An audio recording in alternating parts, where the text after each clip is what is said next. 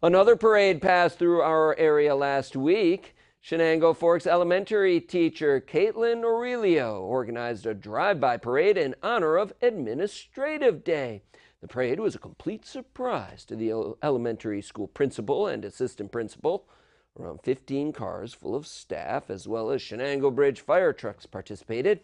Aurelio says the staff always does something to recognize Administrative Day, and they were happy they could celebrate even from a distance. Our two administrators have shown tremendous leadership throughout this very difficult time, and it's a difficult time for everyone, students, families, and the whole teaching staff.